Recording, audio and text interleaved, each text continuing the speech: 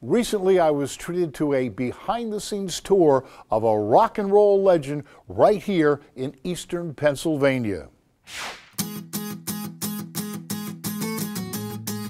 Hi, Dick. Morning, Mike. Welcome to Martin. Great to be here at the world-famous Martin Guitar. Tell us a little bit about the facility.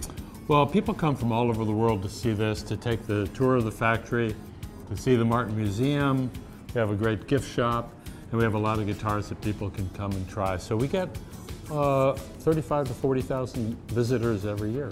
I'm really excited to see how the guitars are made and just see everything. Let's take a look. All right.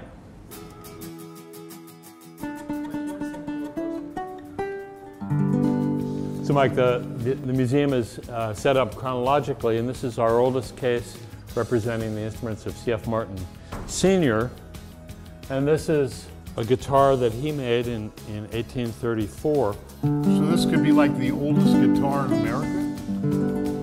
Well, certainly he was the first guitar maker to be building instruments in America, so yeah, I guess so. And it still sounds great today. Well, the whole Martin thing was based on tone.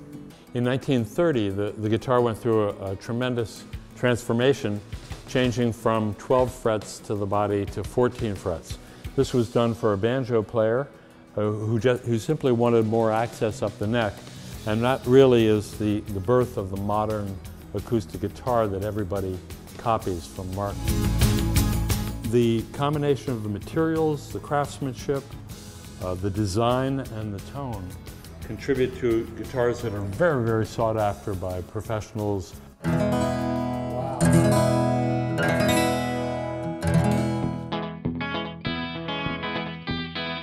It doesn't get any bigger than this, from Hank Williams to the king of rock and roll, all using Martin guitars. That's right.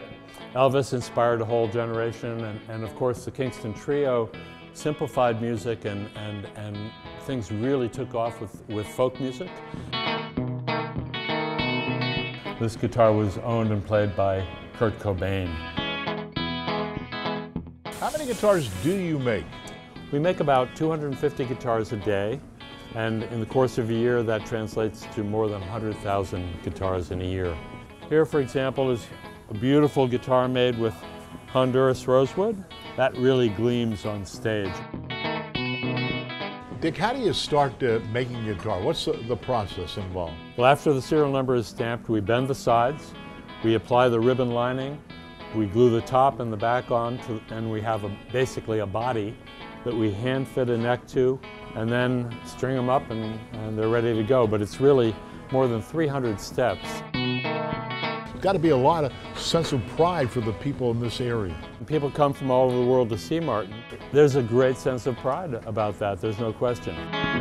We have a great reverence and respect for trees. We don't like to see them cut down. When they do fall naturally, or when they are cut for guitar, I can't imagine anything that a piece of wood would rather be than a Martin guitar. A piece of history right here in Nazareth.